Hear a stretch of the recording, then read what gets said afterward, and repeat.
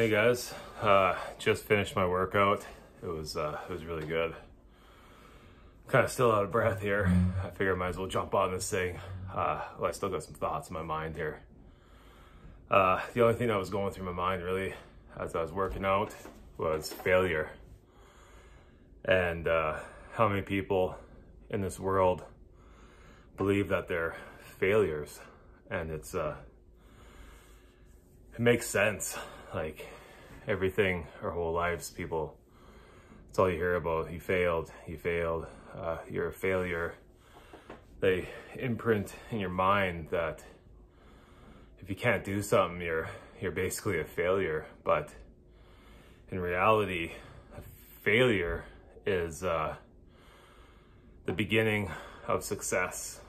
You have to be able to fail in order to be successful. You learn from those moments and you know how to change and make them better. Does that make sense, guys? Like for instance, for me, my fitness path at the age of 19, I've achieved my highest at 206 pounds, guys, and then I've went right back down up to 200 and I think it was 86, 89. And some people could say I was a failure to that, but in reality, now I know the mistakes I've made.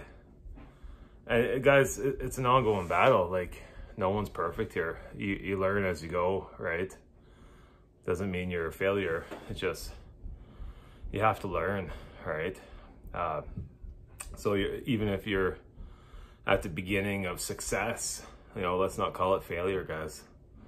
Just say you're at the beginning of success and go from there. So don't ever beat yourself up, guys.